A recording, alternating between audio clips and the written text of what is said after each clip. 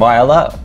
I'm Chef Jack Bidra, and today I wanted to give you my honest review on Amazon's grocery delivery service, Amazon Fresh. It is something that I use personally and professionally, and it's really changed quite a few things for me, so I feel like I can give you some good insight into if it would benefit you. Once I am in the website or on the application, there are several different ways in which I can complete the task of actually ordering groceries. In the app here, it shows my past purchases where I could quickly add them to my cart, and it also breaks things down per category where I can find something if it's not necessarily on the top of my head. It's usually easiest just to enter the item that you want in the search bar, and then many different items will come up. But Amazon has a really good way of suggesting products for you if you are picking things within a certain algorithm. You can, if you start working in the app or on the website, select a certain time in which you want your groceries to be delivered, and then you can be guided through the process of scheduling a date and time for the items to arrive. So I can add items throughout the day, I can review my list, and I can finish shopping on my Amazon app on my phone right from the couch, and I don't even have to leave the house. So if you would rather use a web browser on a laptop or desktop to complete your grocery orders, the same information will be there in a larger format. Anything that you add on the phone while you are mobile will show in your Amazon account on your web browser and vice versa. Out of milk. Amazon also has a shopping list attached to the app and the desktop website, and you can access that and add things to it if you have an Echo device in your home or on your phone. Hey Alexa, add 2% milk to my grocery list.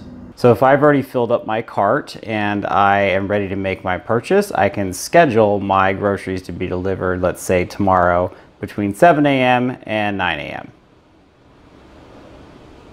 Just a few stipulations at the end process that you need to be aware of.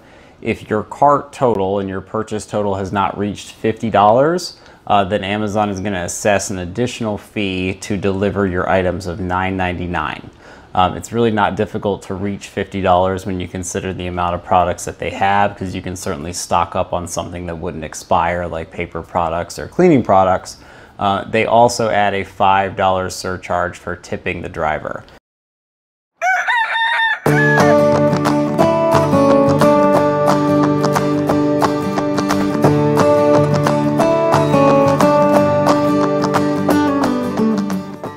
So your bags will arrive in these recyclable bags. They do a really good job of packaging the material, and they do a really nice job of protecting your things so they don't get damaged.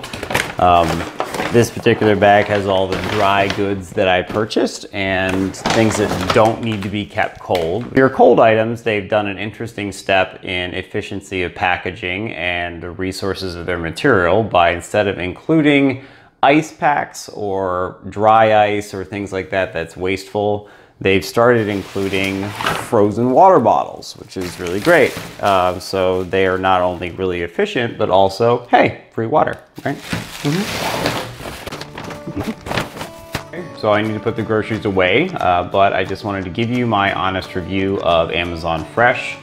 I'm a huge proponent for this service because I think the quality of the products is fantastic, and it is a huge time saver for me personally and professionally.